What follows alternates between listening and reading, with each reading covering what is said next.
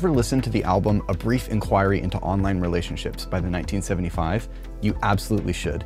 It's a beautiful record with some amazing sound design across the whole thing. One sound in particular that struck me immediately the first time I heard it was this beautiful piano texture, twinkling, cascading thing. I didn't know what it was. It was absolutely lovely. Maddie and George actually talk about this sound in an interview they did with the podcast Tape Notes. I'll link to it in the description below. What they did is they recorded pianos one note at a time and then octaves of that note at seemingly random timings, and then took that file, put it into the OP-1. Then when they played it back at different pitches, the timings of the notes would never be exactly the same, and so they would create these beautiful cascading rhythms. I was really interested to try this out myself, so I did the same thing they did. I took my piano, played one note at a time, and then an octave below, random times, not rhythmic, and then put that into the OP-1 as a sample patch, and created something that sounded very, very close right out the gate. I've actually used this technique a lot after first listening to that interview. It's been really helpful when you need some sort of rhythmic texture, but you don't want it to be clocked. You just want some sort of detail going on in the background. Very, very useful. One thing I haven't tried yet though is to recreate that technique using only stock or free sounds. Obviously, not everybody has access to an OP-1 or nice mics and an upright. So what sort of sound can we get if we just use Lab's soft piano and Logic's built-in sampler? Can we get close? I think we can, but we'll find out. So if you haven't yet filled up your entire hard drive with Lab's software instruments, you absolutely should. They are amazing, they're free. What are you doing? Go download them, they're incredible. The most popular one that you probably have if you're watching this video is soft piano. Soft piano has become kind of the ubiquitous sound of the melancholy, cinematic, felt piano thing. So I'm gonna use that and see if we can get that 1975 fluttery textured thing using the soft piano. So I'm just gonna start with recording a couple notes.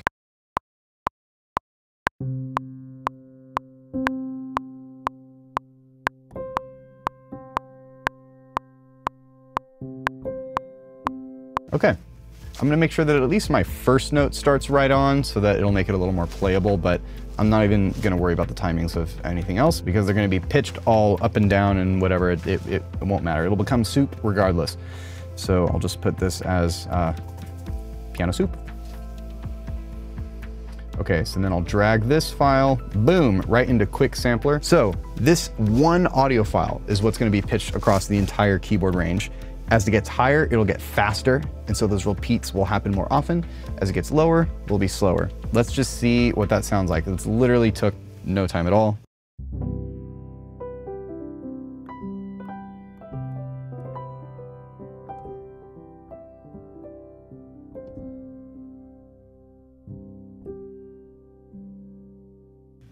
Okay, it's kind of the idea. I want it to sound, I don't know. I'm gonna try something else. Let's try doing higher and then lower. Something like that. Let's try that.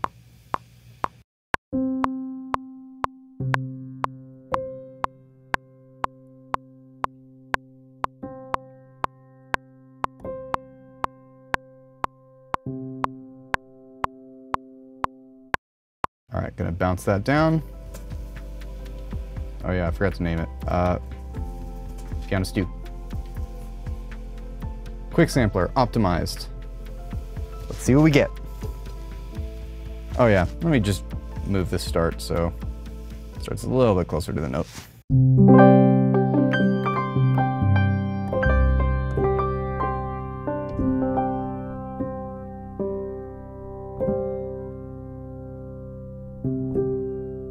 So, that's sounding pretty good.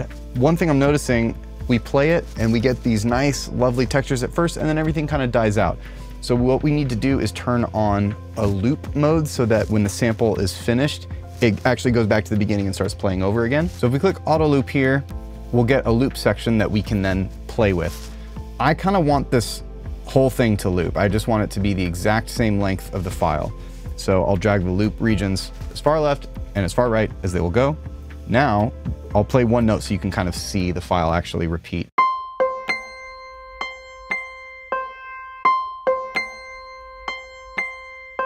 Now, if we play a chord,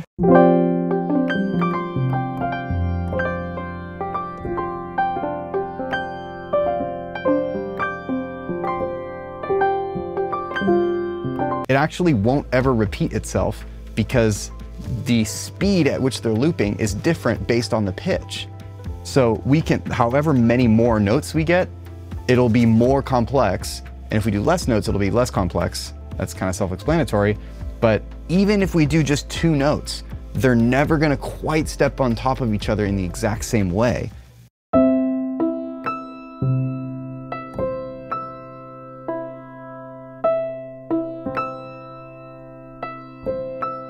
What's nice is because we can start a chord with our start note being right on a note, we can still set a chord and then we still get those textures and stuff after the fact. So as we step through different chords, we just get some really beautiful sounding things.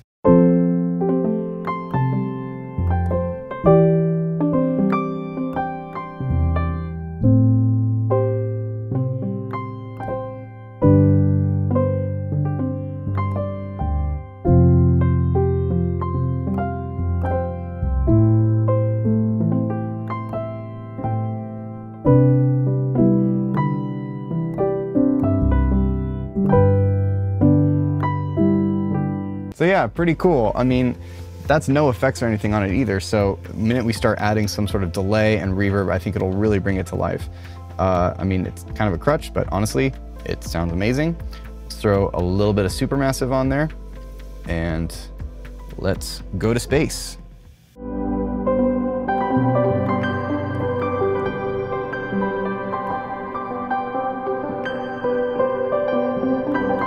Cool, it's sounding pretty good. So it's going looping and looping back to the beginning and playing always in the same direction. What if we had it go forwards and then backwards? In addition to the timings being different all the time, we're also getting reversed copies of those as well. Let's see what that sounds like if we go alternate. So now the file will play forward, and then when it reaches the end of the loop, it will play back to the original point and then back and forth.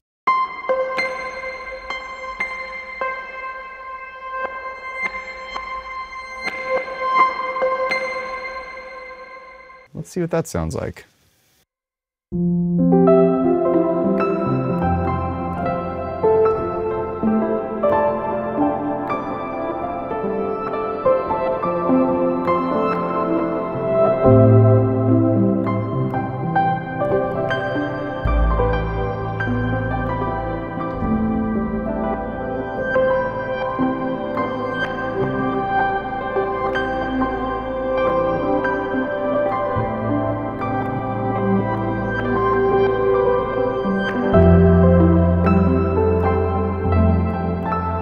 Not bad for a couple minutes and a free piano and tossing it into a sampler. I think that sounds pretty good. I still think the OP-1 has a bit of an edge, but you know, it's a little bit unfair to compare. The OP-1 was the #1 selling synth on Reverb for around $1,000, so that's a significant price hike from the Logic sampler, which is free with Logic, the whole thing being 200 bucks. So it's not a totally fair comparison, but this is pretty dang close. And I think the flexibility and speed of doing this all in the box, I think that's worth something. I would totally use this in a heartbeat. If you want to play with this patch yourself, I'll link to it in the description. You can download the EXS file and the samples and all that stuff.